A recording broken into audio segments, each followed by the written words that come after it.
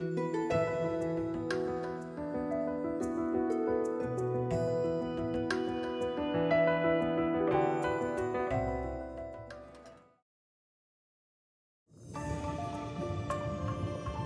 blood normally flows easily through the vessels of our blood system. But a blockage can be catastrophic. Woke up in the morning, I had that heart pain. Went to the doctor, they told me it was bronchitis. Then they sent me home. Came back to the hospital. That's when they told me that I was going through the heart attack and all of that, and they transferred me here. The biggest killers of people in the developed world in countries like the United States, heart attacks and also strokes. And at the end, in the acute heart attack, in most cases is due to a blood clot that forms on a damaged blood vessel, the pipe that carries blood to the heart. And this is underlying, most heart attacks and the major cause of death in this country.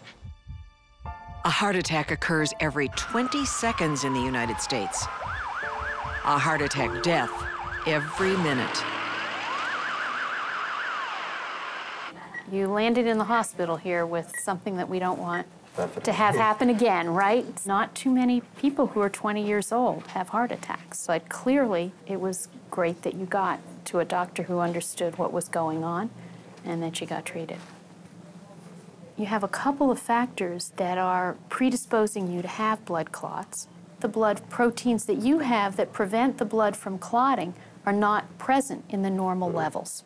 We've made enormous strides in treating that disease, and much of it actually has been from the blood, from the hematology side, from preventing those blood clots from happening, or even dissolving those blood clots once they do occur.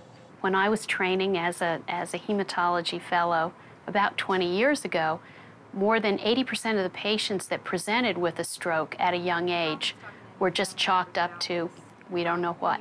What we found subsequently is that most of these patients have one, if not multiple, small genetic changes that predisposes their blood to clot abnormally. And not only can we now identify what those changes are, but we can make predictions as to what type of anticoagulation is really best for them.